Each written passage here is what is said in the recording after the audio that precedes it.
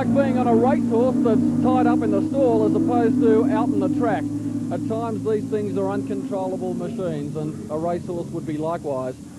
If Steve Trinder's machine, for example, were to take off right at this moment, I'd still be here picking up the pieces off the ground. Welcome to Oran Park in Sydney. We're about to see some action today in the Western Underwriters Superbikes. They're out on the track warming up. There's going to be quite a battle out there and quite a surge of power. Let's go up now to the commentary position to John Smales and Will Hagan. And the field on the grid, warming up for the first heat of the Western Underwriters Insurance Superbike Series. Round 7, leg 1 at Oran Park.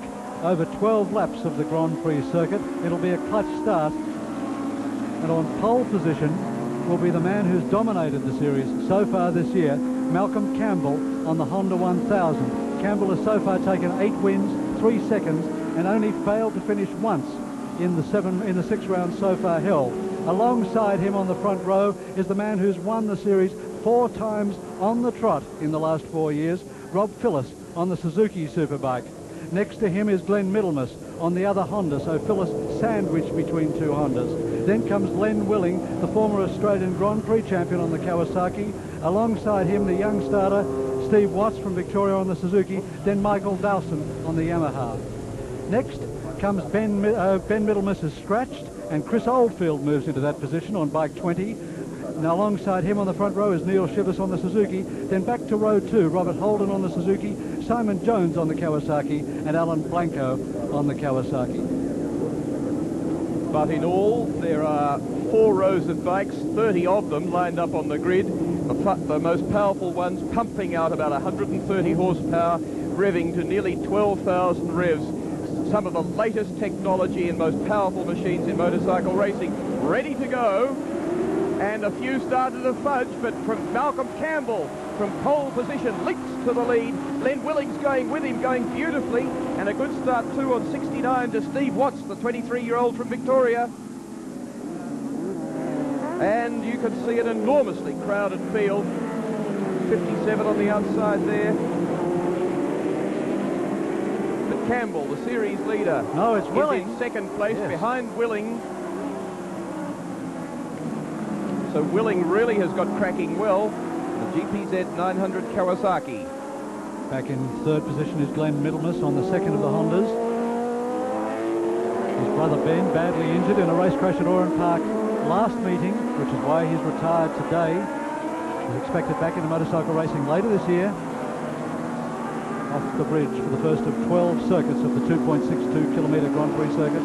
That's Glenn Middlemas in third position in the blue leathers.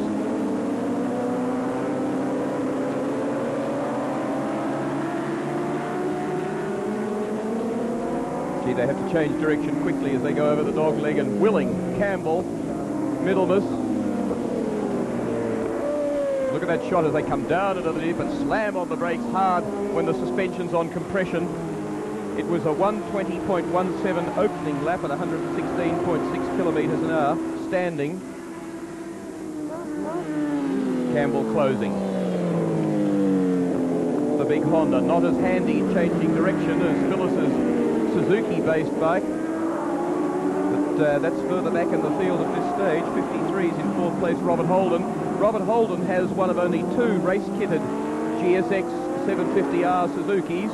It's pumping out about 125 horsepower with a race kit that's worth $10,000. The bike itself worth only $5,600. Willing with Campbell eyeing him up. And Middlemas leading 5. 4 others. And he's going to have a lot of trouble in there because there's a lot of really quick runners in here wanting to get up with the leading pair. Phyllis is there, you see, behind Holden, getting up with the bunch. So the 2 race-kitted Suzukis are in the pack there. Holden's the first to charge out as they go down the straight.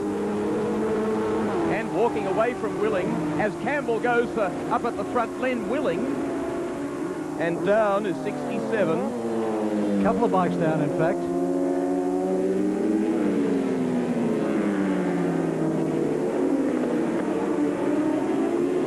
There's the leader, Malcolm Campbell, going after his 9th win in the Western Underwriter Superbike Series. Behind him, Len Willing, currently 4th in the title, hasn't had a win in the series so far. Would quite like to do so, of course. Willing's had 4 thirds, 5 fourths, and 2 fifths. So he, along with Glenn Middlemas and Malcolm Campbell, have all had 11-point scoring results.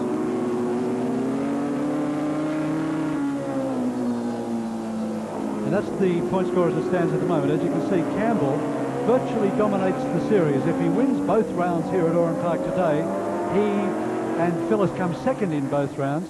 Campbell will only need to score another 3 points to win the Western Underwriter Series for the year. On to their 3rd lap, and already opening a big gap on 3rd place. By nearly 4 seconds is Robert Holden, the New Zealander, and right behind him is Robbie Phillis, 4 times Western Underwriters Series champion, and the king until this year of superbike racing in Australia. You can see them there, Holden on 53, the blue bike. Phillis coming underneath him now on bike 32, and Robbie Phillis takes over 3rd position.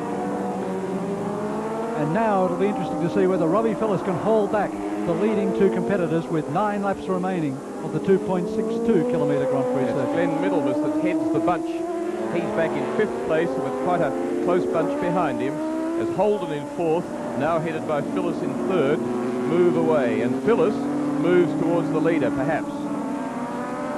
Glenn Middlemas, incidentally, electing to ride the 860cc Honda Superbike rather than the 1000, which was available to him.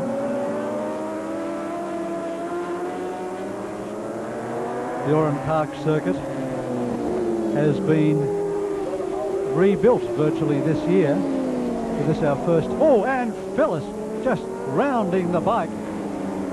That'll be a new footbag when he gets back to the pits, and probably a new muffler as well. Let's see just how close Robbie Phillis came to disaster there, as he literally sets the track on fire. And there he is. It doesn't slow him up. The new father of a 3-week-old girl, Georgia. Just 3 weeks ago, his wife had their first child. And at the last thing that Robbie Phillis can afford at the moment is to have Georgia on his mind, as he chases 1st and 2nd place in the Western Underwriter Series.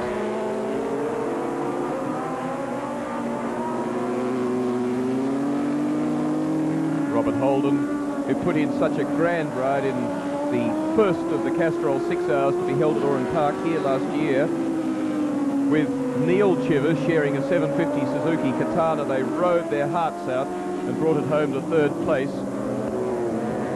And Holden played a very big part in that. Look how quickly they come over that dog leg, with absolutely a few centimetres between them and the edge of the track, and disaster.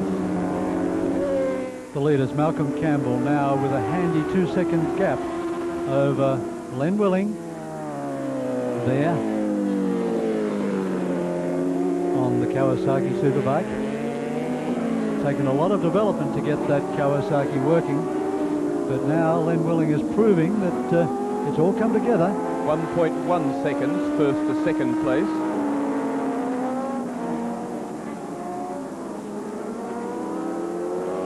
And a bit of paved corner, and then over the bridge. Campbell really having to be smooth and cautious with the bike. It probably doesn't handle as well as the 750cc based Suzukis, which are a later model bike than the one on which Campbell's bike is based. That's about in design terms, a 3 or 4 year old model, whereas the Suzukis on which Robert Holden and Robbie Phillis's bikes are based are really just current bikes, only just onto the market a few months ago.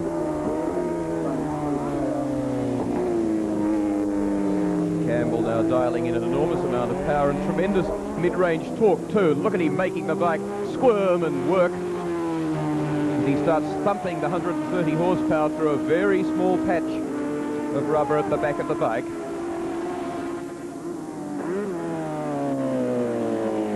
Supremely fit. man who the year before, last in '83, had a great year. Last year had an absolute disaster. Fell in Malaysia back in May. Was tossed off here in practices last year, Malcolm Campbell. Hit a slow bike that pulled across his bows and couldn't compete in this round last year. That's Chris Oldfield, who 2 years ago had a monstrous crash right there coming up to the bridge, and is now riding the Bennett Honda VF 1000 Superbike, formerly campaigned by Rod Cox in New South Wales. Oldfield's filled in a couple of times for the official team Honda this year. Former Australian champion and Grand Prix winner. Campbell again, now winding it on. And again, the way the bike bucks and wallows around tells him just how hard it's working and how close he is to the limit.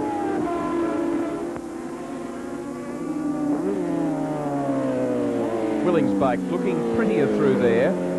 You can see where how Willings hanging on to Campbell, working it harder through the tight stuff, but with not quite enough front out of corners and down the straight. And the frustration for Robbie Phillips back in third position, because he seems to be able to make no dent on these two leaders, and Phillips desperately needs to beat Malcolm Campbell in this round to stay in touch in the Western Underwriters Superbike Series. There's Phillips coming up over the bridge now as Campbell exits on the other side.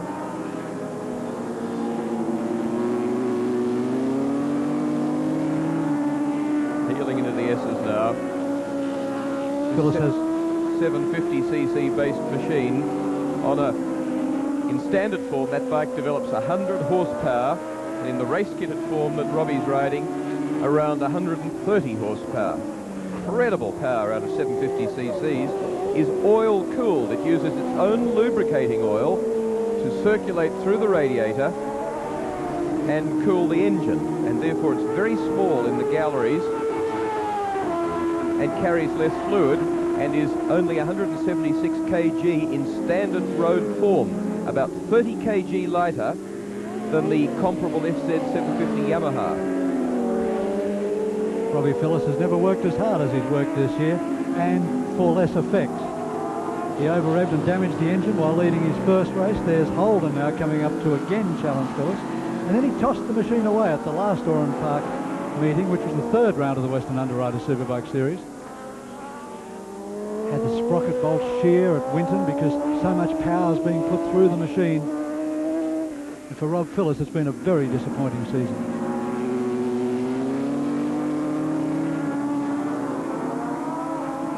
Holden, similar machine, but stage 2 kit, say around 125 horsepower. Or another way of looking at it is that it's only just a little bit under half the power of, say, the Volvo Turbo that's racing in Group A racing, and obviously pushing around about 10 times as much weight in the case of the Volvo. So you can imagine, if you work hard enough, just what sort of throttle response and acceleration you get out of a machine like that.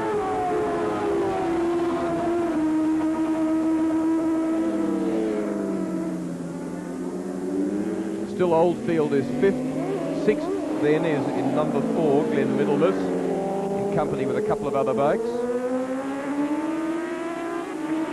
That's Craig Trinder stopped just under the bridge. As Phyllis, now with Holden closer, comes by, still 3rd and 4th place.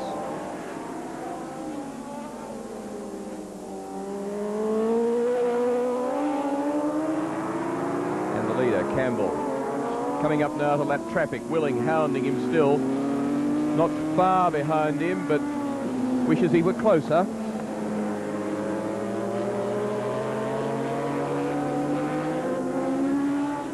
About 0.8 of a second. And the gap back to Robbie Phillips is 8.17 seconds. So Phillips' task almost impossible in this 12-lap race. Lapping Keith Greentree on 52. Who was looking all the wrong way and probably got the shock of his life when Malcolm came underneath him. only 2 laps remaining, but Len Willing close enough to keep the pressure right on Malcolm Campbell, who cannot afford to make one mistake. Jeff French going out of frame in the foreground, 17, the son of John French, car racing driver. 74 is Steve Harley, Kawasaki 1000, who wisely gets out of the way. Willing closing up slightly under traffic. 1.5 laps remaining. And Len Willing, a notorious late breaker. Willing has 97 points in the series to Campbell's 156. Campbell will go to 171 with this win. Willing to 109.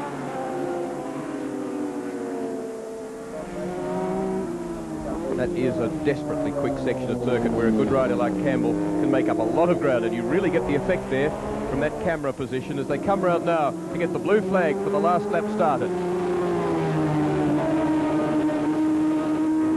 Campbell and Willing trying to find a little bit of magic, a little bit of speed to sweep through that corner so fast, and he does.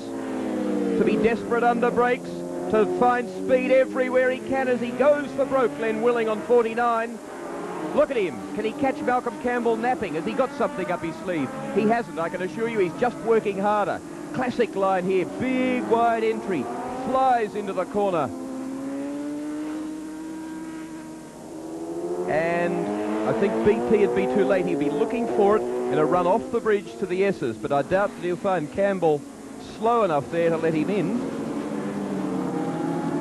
But at this stage, he can't even plan. He's just got to go for it everywhere, as fast as he can.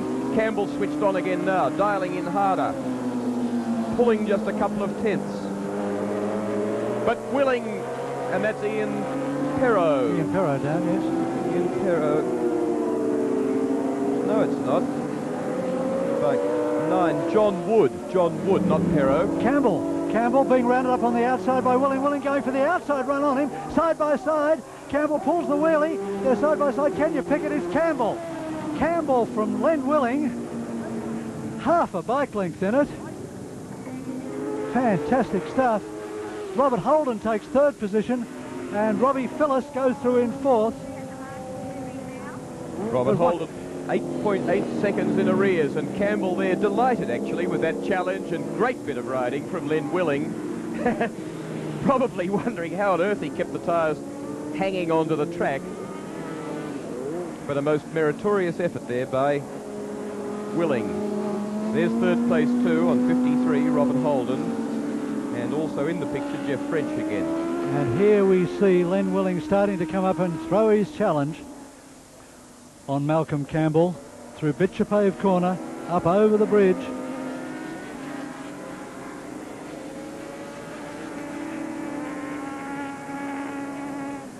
And round 7, leg 1 of the Western Underwriters Insurance Superbike Series for 1985. The winner, Malcolm Campbell, but only just, from Len Willing on the Kawasaki, with Robert Holden on the Suzuki 750 in 3rd position.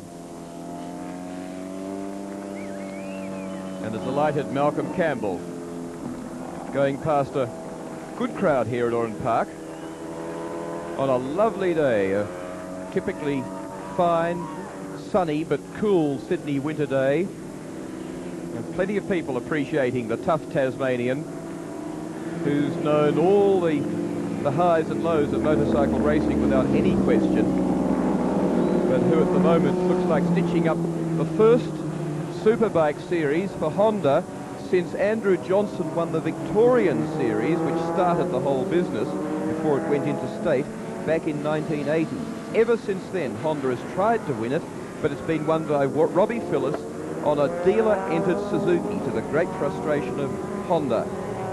But let's hear now from the race winner with Peter Wilkins. Well, congratulations.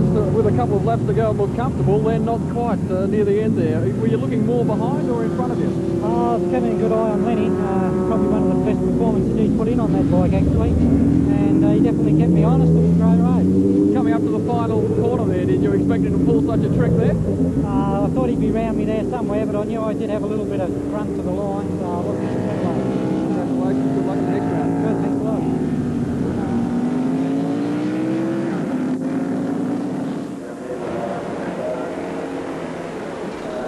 strong field coming to the line now for the 10-lap second round of the Australian 250cc Australian Road Race Championship, and the bikes to grid up according to their finishing order in the first round of the series at Symmons Plain. So on pole position is Michael Dowson on the Yamaha 250. Alongside him, Jeff McNaughton on the Honda, then Donny Osborne, the Victorian Flash on the Honda. Beside him, Tony Hinton on the Rotax, then Teen Scout on the Yamaha. Craig Morris on the Yamaha, Bruce Woodley on the Yamaha Powerflow, and then the defending Australian champion, Jeffrey Sale on the Yamaha 250. Ready for a start.